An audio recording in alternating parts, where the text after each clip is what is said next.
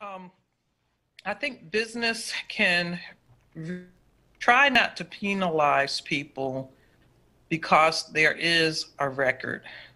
And I know that sometimes takes a leap of faith and trust in who that individual is.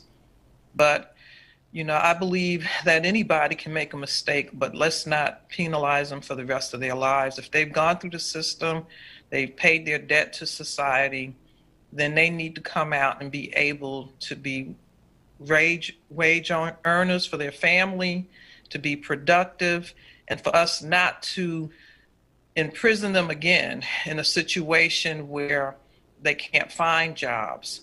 So those are things that we have to work on as far as our society is concerned, where we're just immediately, categorizing people in that way. And we need to work harder so that they can get out and get jobs. And the, private business, that's where it's all at. Don't be afraid to give someone a job just because there was a blemish on their record. And thank you for sharing that, because, to varying degrees, all of us have made mistakes. All of us have done something that we probably had no business doing, whether going way back in the day when you were supposed to leave dessert alone, and I might be telling on myself, and tried to do dessert at a different time, and you'd get that switch or something reminder being like, this is not the time or place.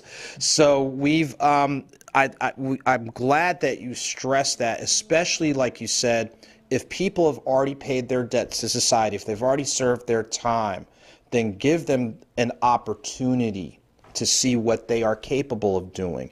And I'm sure a lot of that mindset translates down to, like you said, your office is in charge of the juvenile court system, in charge of the juvenile system.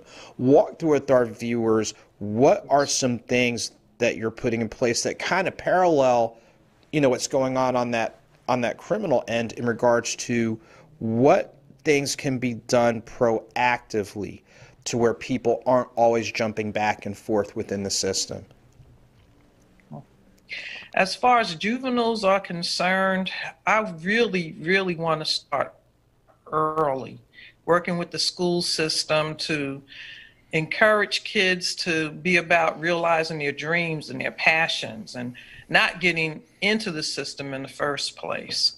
That's one of the things I want to look at. And kids that are there, what I'm working on now is doing programs where they can be, teamed with mentors, and there's programming where they can do more things as far as knowing who they are and not being into the criminal justice system.